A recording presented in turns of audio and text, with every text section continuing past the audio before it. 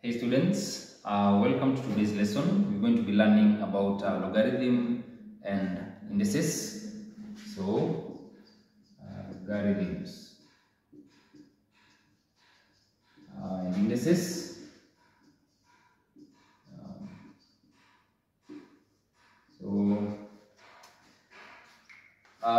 we're going to be checking how to write numbers in indices and also to solve some expressions and equations that involves logarithm and indices. So let us jump right in to indices. So we'll start with the indices first, then we'll go to logarithms. So indices. Now, what are indices? So if a number a, n, where a is the base and n is the power, and n is the power, then we say the number, then the number is in index, or the number is in index form, i.e. n is also called the index. So if you have a number n, where a is the base and n is the power, then we say this number is in indices form, where n is also called the index. So basically what you're going to be looking here are numbers which are written in terms of powers. So when you see index or indices, it basically means powers. So let's now check the laws that governs the operation of indices. So we check the first one. So now, so indices have laws. So laws of indices. So if you have a number a raised to power m and you multiply it by a raised to power n, then we say when you multiply these two, having the same base of a is just the same as writing a m plus n. So that is the first one. This one is called the product. The product rule.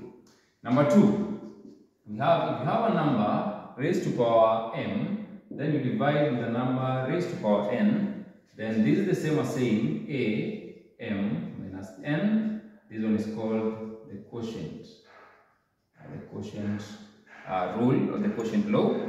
Number three, if you have a number am, then you raise it again to another power n. It's just the same as saying a, you have your m, and you multiply with n. This one is called the product of powers, or the power of powers. It's called the product of power or the power of powers. Then we have 4. If you have a number raised to power of negative of m, so anytime you shall have a number raised to power negative of m, this basically means this number is supposed to be down at the denominator. It's supposed to be down at the denominators, but you change now the sign to be in terms of positive. And it works both ways. So if you have a number a, then you have a raised to power negative m. The aspect that it is negative, then you return it back at the top and you change the power to be positive. This one we call it the negative power. The negative power.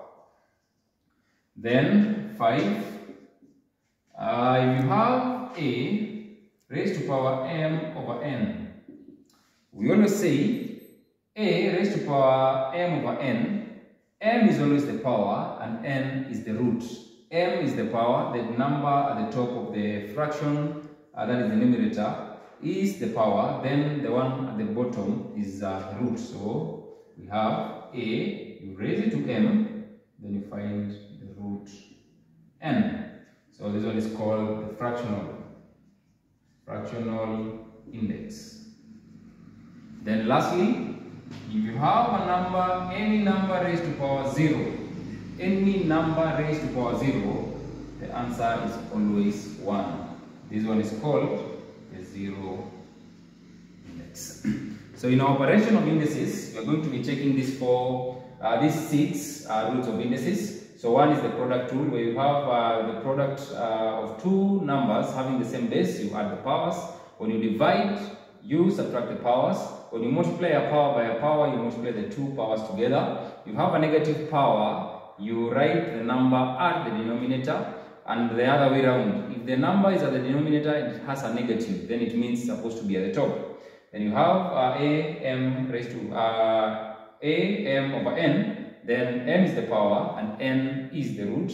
Then any number in any field raised to power 0 is equals to 1. So these are the rows we're going to be checking and the laws of indices. So let's now check one or two examples to illustrate indeed what we're saying.